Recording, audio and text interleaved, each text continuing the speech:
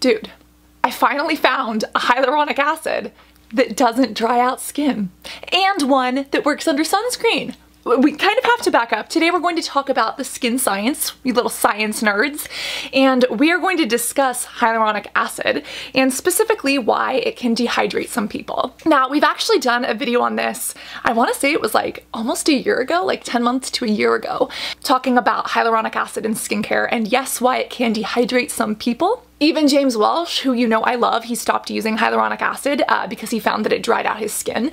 And you know, it can be kind of a finicky molecule. And if you use it wrong, you know, it can have the potential to dry some people out, especially in winter. In addition, you know that SPF is your BFF, and some hyaluronic acid products can actually create problems for sunscreen in the way that you apply it to the skin if you don't give it enough time. Hyaluronic acid is a humectant, meaning it holds onto water and moisture, and sometimes it actually like tears your sunscreen apart, kind of from the inside layer out, especially if you don't give it time to dry in between. But I have found ones that work under sunscreen. We're working with Isntree on this video to discuss that, to discuss the science of hyaluronic acid, why some can dry you out. And again, I started using this, gosh, it was like right as quarantine started, I want to say. I started using this for glass skin, and I had used other hyaluronic acid products before. I still like them, but some of them can dry out your skin. And then let's talk about that, because if you're using a hyaluronic acid serum, you probably want the plumpness, the moisture, the skin texture, beneficial abilities that this molecule supposedly has. But if you use it incorrectly, it could actually make things such as dryness or skin irritation worse. Hyaluronic acid sounds scary, but it's not an exfoliating acid like your AHAs or BHAs. It's actually made by our bodies in our joints, and it's largely in our skin. And it usually hangs out in the dermis of our skin. We have super awesome cells called fibroblasts that are responsible for doing a lot in our skin and in our bodies, and one of the functions of this fibroblast is to create hyaluronic acid. Now, when our body creates hyaluronic acid, it's already bound to water. Remember, hyaluronic acid is a humectant, meaning it kind of attracts and holds on to water, and when it's in the body, it's already hydrated. Life is good. But if we're trying to add more of it to the skin, again, applying it to the epidermis, or the top of our skin, hoping that it penetrates deep, it's going to grab onto water. That's why in my previous video I said you have to use hyaluronic acid along with a moisturizer just so that it doesn't dry the skin out. Because as a humectant, it's going to grab onto moisture. But where is it getting that moisture from? If you're applying it to your skin and you live in a dry, you know, dehydrated climate like the desert, your skin is going to have more moisture than the ambient atmosphere, meaning that this hyaluronic acid that's sitting on the epidermis could have the potential of taking moisture out of the deeper layers of your skin and actually making things like dehydration worse. But if you live in a humid climate or a tropical climate, you know, where there is moisture and humidity in the air, the hyaluronic acid can bind to that. And you know, we've actually done videos where I took a barometer onto a plane. I basically tested the humidity levels on an airplane. I've actually shared videos about all of these things in the past too. But on the airplane, I tested that out and saw what it did to my skin. And of course, if you live in that kind of a climate, you don't want to use HA. So let's say that you want the toning, plumping, hydrating benefits of hyaluronic acid, but you don't want to have to carry a barometer around with you and test the atmosphere every day. And you don't want to have to apply a moisturizer over the top of your serum, you know, for fear that it's going to dry you out. What are you supposed to do? I blame Shenny for this one, which we'll talk about in a second. I blame the glass skin trend for this one, and we'll actually start here because this is what I started using first. I was on a quest for glass skin in early 2020, and I started using this from Isntree. It's the hyaluronic acid water essence, and this combines hyaluronic acid with water, but it's also multi-molecular weight. You see, hyaluronic acid comes in different weights. I like to think of them as cookies, right? You can have the little tiny crunchy cookies, you could have the big cookies, you could have a cookie as big as your head. And obviously these cookies are in many different sizes, even if they're made of the exact same ingredients, like flour and water and sugar and vegan eggs. But depending on how big these molecules are, depends on how deep they can penetrate into the skin. And again, the hyaluronic acid in our body naturally hangs out in the dermis. A lot of what you apply goes on the epidermis, and we're trying to get it down in there, which is pretty hard unless you're doing injections or fillers, because again, the skin is a barrier. It is literally a barrier meant to keep things out. But things such as serums are a little bit more liquidy. They can kind of coat the pore and the follicle. And I found that when using this for my glass skin routine, it's a great hyaluronic acid that gives my skin plumpness, but it doesn't dry it out. And this one has 8 different forms of hyaluronic acid, so 8 different molecular weights, meaning that some of the bigger ones, those bigger cookies, are going to sit on the outside of the skin, and the smaller ones are going to have a chance to penetrate in deeper. So this is what I started with from Isntree, and this is also really confusing. There is Isntree, and then there is Isnfree. Isntree, think of like a tree in the backyard. It is cruelty-free. All of the products that I use from them are vegan. There's another brand called Isntree that is not cruelty-free. And that was really confusing to me for a hot minute. I thought they were the exact same brand, but they are not. They are different. And again, because of the cruelty-free status, I do not recommend Isnfree because they are not cruelty-free. And I recommend Isntree because Isntree is a tree I want to sit under and, you know, enjoy the skincare benefits of. It's the little things like this, the little mind games I have to play with myself in order to remember and retain things. If you didn't know, now you know. This was the first product from them I ever tried, and then this is all Sheni's fault. Sheni is a doctor from Prague. She's part of the beYoutiful butterfly family, and she got me hooked on quite a few different K-beauty skincare products. And she said, Cassandra, you have to try the green tea fresh toner. And I was like, okay, what's the deal with this? And then I put it on my skin and I was like, oh, now I get it. This is actually a really hydrating toner. It is a toner and not just an essence. It is very, very liquidy, and it almost comes off this, I don't know, this tea color, almost like a little bit of brown, and then it just soaks right into the skin.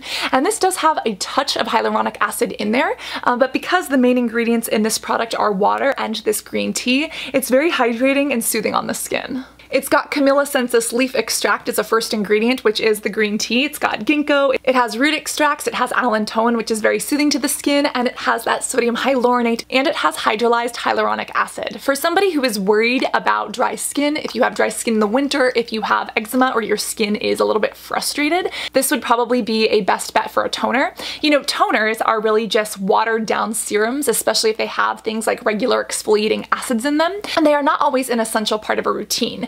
Toners are meant to balance the pH of your skin, but with the acids in some of them, especially if you're trying to fight acne, they can be like an extra exfoliation step and can lead to over exfoliation. Again, I do love a lot of acne fighting toners, but you do have to kind of be careful about the different products that are in your routine and how they work together. This for someone who has more sensitive skin or dry skin, or if you want to try something like hyaluronic acid without the fear of having dry skin, is what I would recommend. And again, that brings us to some of the problems with traditional hyaluronic acid, and the fact that yes, it can dehydrate the skin. Again, in my previous video, I distinctly remember saying that you need to use hyaluronic acid alongside a moisturizer because the hyaluronic acid goes on first, and so that it doesn't take water and moisture from your skin, but it actually uses, you know, what's external. You have to put a moisturizer on top to make sure that it has water to take that from. But I said all of that before I had ever been introduced to these. So again, these are from Isntree. This is my favorite one, the sunscreen, and we'll talk about that because yes, your hyaluronic acid can destroy your sunscreen. But we'll first start with a moist cream. If you are looking for a moisturizer that is truly both moisturizing and hydrating, this is it. It's got 5 different types of hyaluronic acid. This is kind of like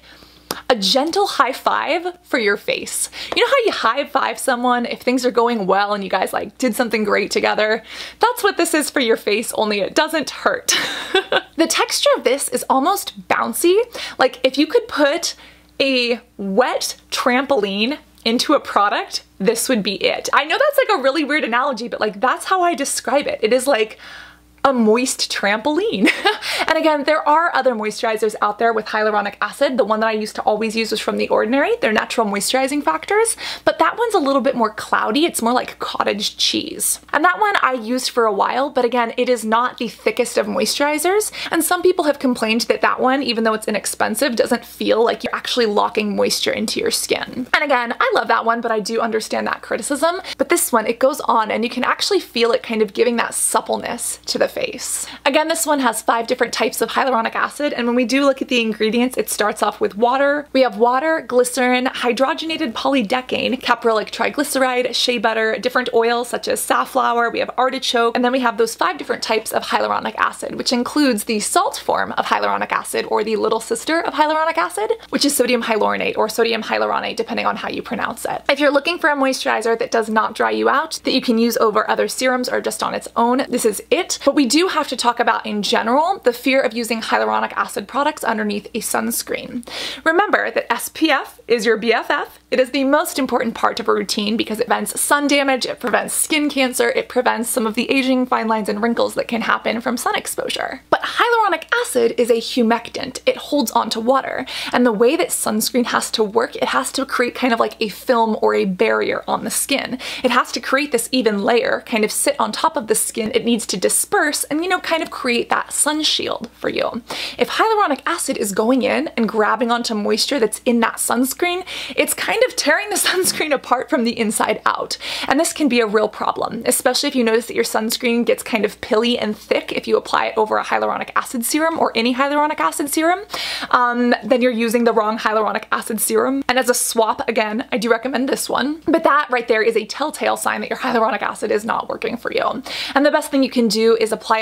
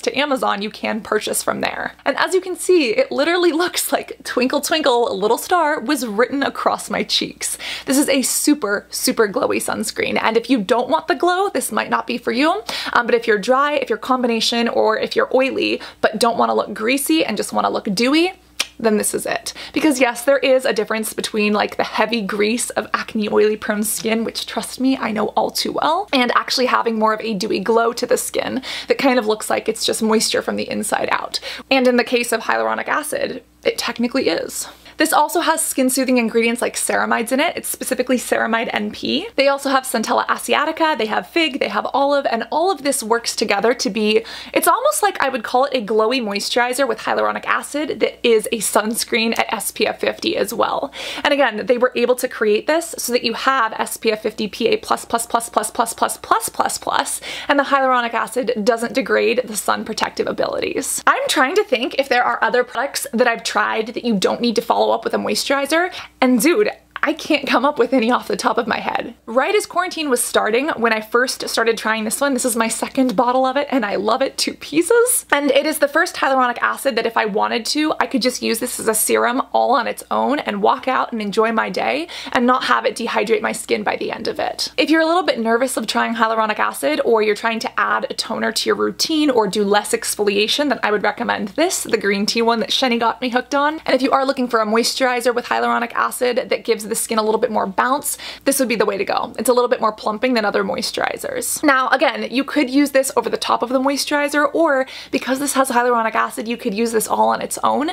As of right now, I think this is my favorite Korean sunscreen based on safety, efficacy, it's OTC tested, etc. And if you're looking for a sunscreen that does not give a white cast, that makes you look glowing, again, you have to love the glow and love the dew, this is going to be it. If you have any other questions about hyaluronic acid, we do have that other video that we filmed on it.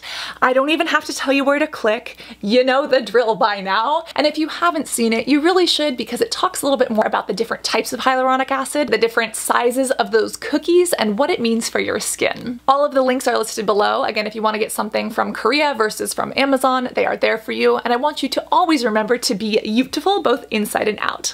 I love you, and I cannot wait to see you in this next video. Love you guys. Bye.